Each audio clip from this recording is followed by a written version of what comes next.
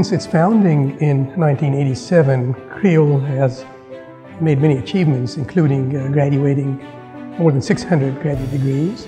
Faculty have published 28 books, more than 2,000 papers, and faculty had 250 inventions, patents, as well as 23 spin-offs.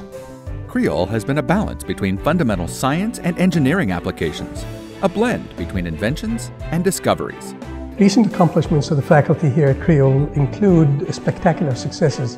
So last year, we created the shortest laser pulses, 67 attosecond, and we are still pushing that front. Eventually, we want to take a real-time movie of electron moving. We have not done that yet. So this is the next frontier. What I try to do is to take these semiconductor laser devices and make extremely short bursts of light, femtosecond optical pulses, and I try to make these pulses extremely robust and clean. So I've been able to make optical pulse trains, bursts of light that come out the laser at about 10 billion pulses per second, and with the timing and accuracy of about a few hundred attoseconds over a 1 second period. My research here encompasses different aspects of light-matter interaction. So the light can not only push, but can also pull objects when the objects are placed in the right environment, namely at the interface, at a dielectric interface. What we have demonstrated is that the presence of this dielectric interfaces changes completely the situation and allows more flexibility in generating these kind of interactions. What we do here in the lab ends up in the public with many different companies, small and large. In the state of Florida, there are more than 270 photonics companies forming a cluster, and we have contributed to these companies in many different ways. Foundation of our company was the technology developed here at UCF, actually at the College of Optics, and then OptiGrade was founded to commercialize this technology, so which we successfully did in the last 10 years.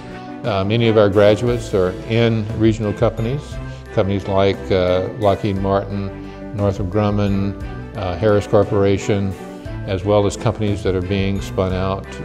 And most recently, we had a company that funded a $250,000 project back to the university to support more research here at UCF. It's a full cycle. We create a technology, the technology is spun out to a company, the company obtains some success, they need the research experience of the university and the expertise of the faculty and the students, so they give us a contract to do more research. CREOL faculty earned countless prestigious awards and recognitions for research and development, including 3 R.W. Wood Prizes. In 2012, for inventing the Z-scan technique. In 2011, for inventing the Airy beam. And in 2003, for inventions and discoveries in nonlinear optics. Researchers also received the Max Born Award for discoveries on optical phase conjugation, the Holonyak Award for inventions in oxide-confined and quantum dot vertical cavity surface-emitting lasers, and the Fraunhofer-Burley Award for prolific inventions in LCDs. Faculty members have also pioneered work on LIBS and thulium photonic crystal fiber lasers, while the junior faculty has recently invented a method for fabricating structured nanoparticles using optical fibers, developing plasmonic nanolaser technology, pioneering contributions to mid-infrared photonic devices on silicon, and developing laser-grade ceramic material.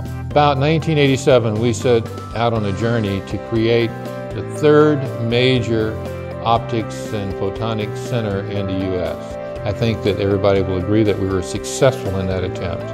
That CREOL and the College of Optics and Photonics is now nationally, internationally recognized as one of the major centers of intellectual activity in the discipline of optics and photonics.